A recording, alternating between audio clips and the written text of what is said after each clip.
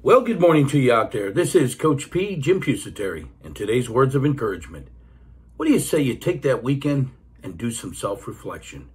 Yes, a lot of people are off Saturday and Sunday. In fact, some people are off Friday, I believe, for Good Friday.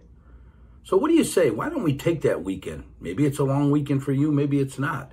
But we should get in the habit of taking our weekends and doing some self-reflection, sitting down and writing down and telling yourself, what went good for you this week?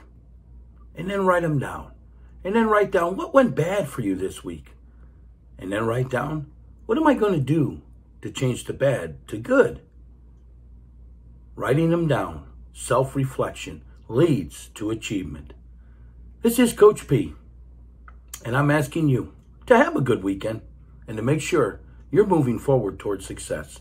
Download this podcast. Hit that link above.